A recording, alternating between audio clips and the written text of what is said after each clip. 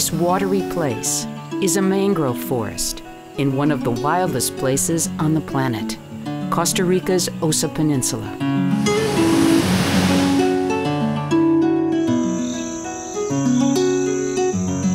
The Osa is also the last stand of one of the rarest birds on the planet, the yellow-billed Cotinga. Manuel Ramirez, Director of Osa Conservation.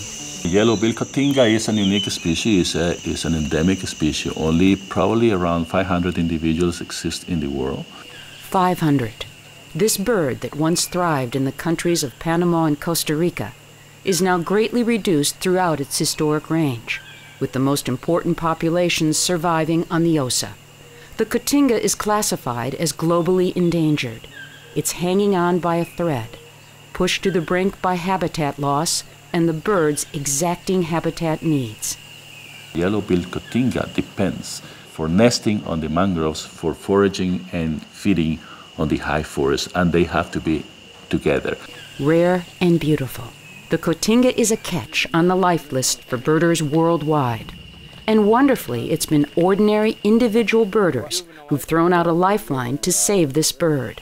And a spotted sandpiper. Craig Thompson is a North American birder and conservationist who often brings birders to this yellow-billed Cotinga site by the Rincon River in the Osa. I've been bringing groups down to the Osa Peninsula for a number of years. They're called conservation birding trips. And what we do, or we just get to experience a world-class birding adventure, see lots of great stuff, but at the same time we support Osa conservation activities through donations.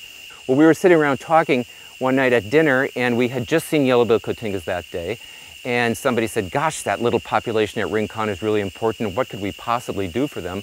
And two people that happened to be on the trip with us, first time birding in the tropics, they stepped up and said, look, we'll make a donation to help buy this reserve if everyone else helps to pitch in. Everyone did. The birders stepped up. Their donations sparked the first effort ever to save the Cotinga. That was the catalyst. That was the spark that we needed to actually get meaningful conservation going for this bird. Things started to snowball after that. So it was in a span of 5 months we actually raised enough money to buy this tract of land that helped secure the future for this globally endangered bird. We had a terrific celebration afterwards. It really was a remarkable model of how conservation can be birder-initiated and birder-driven. It's just a terrific conservation success. It's something we're very proud of. This is what the birders, just ordinary people, began. The yellow-billed Cotinga Reserve, 25 acres on the Rincon River. A good start, but the journey's just begun. This is great. It's only a start. We have an awful lot of work to do because this is just one tiny population. This isn't even the largest population of yellow-billed Cotingas. There is still a high degree of threat for this species. This Rincon population, probably less than 100 birds, maybe 70 to 80. So we know that these little isolated populations won't cut the mustard. The birds need more. Scientists have identified additional sites that need to be permanently protected from logging, farming, or development to ensure the survival of the Cotinga. And protecting Cotinga habitat ensures the survival of another threatened species, a North American songbird, the prothonotary warbler. And this is a species that's declining fairly rapidly and is a high conservation priority for eastern North America. It winters exclusively in mangroves in Latin America, many of which have been destroyed. It's not just prothonotary warblers that are found in the mangroves, but other things like yellow-throated vireos and American redstarts and chestnut-sided warblers. All of these birds inhabit these same types of forests that the yellow-billed Cotinga is found in.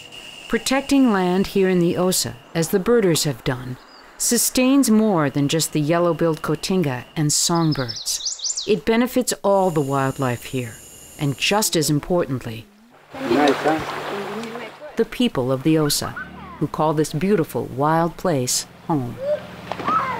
Behind the leaf, the cyclopeus, that's a yellow-green vireo. Abraham Gallo is recognized as one of the premier birding guides in the Osa. Yeah, he flew. Look.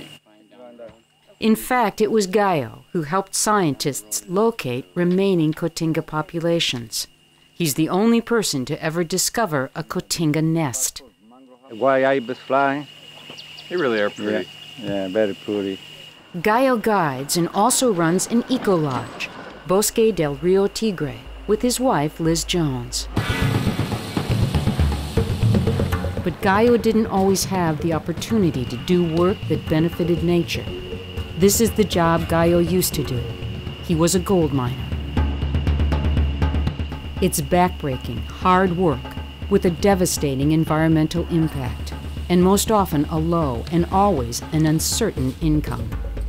Cuando yo era gold miner, yo fui gold miner por 18 years. When I was a gold miner, I was a gold miner for 18 years. I didn't have binoculars or books, but I was always curious to watch the birds. Back then, I listened to the bird songs. Now Gallo, like so many in the Osa, makes a living, a steady, sustainable living, based on sharing his knowledge and love of the natural world. So when those birders stepped up and donated to protect land for the Cotinga, that gift reverberated from here to the songbirds in spring in North America, to the health and future of people on the Osa. We have an asset here that we have to protect. Time is short. Population pressures, land prices, and development in the Osa are all increasing. For the people who want to help with the Osa conservation work, it's excellent. I thank them for helping and to pay attention to what we have here.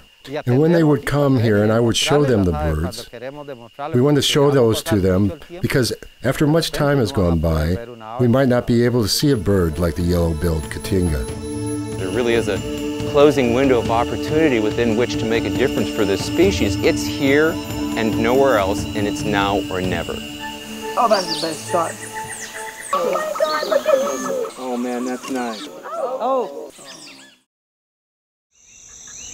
Osa Conservation would like to thank the birders and donors who made the yellow-billed Cotinga Reserve, this video, and our continued work in protecting the Osa Peninsula possible.